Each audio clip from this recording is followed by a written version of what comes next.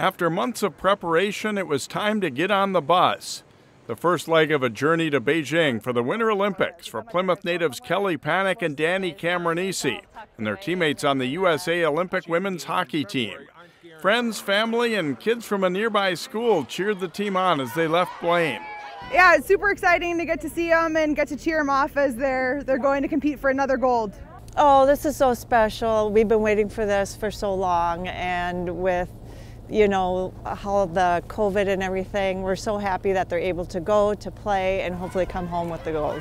It's a little different not getting to be there this time, but we'll certainly celebrate just as big and cheer them on just as hard from Minnesota instead of from there live. USA is actually, we get to go to Utah and then spend some time with all the parents out in Utah and do some fun things and see, Park City and watch them on big screen TV, so it'll be really fun. Oh, it's always nerve-wracking, especially when you play Canada. But it's fun. It's, watching your kids out there doing their dreams, it's a great time. The team has called the National Sports Center Super Rink complex home while training together for the games.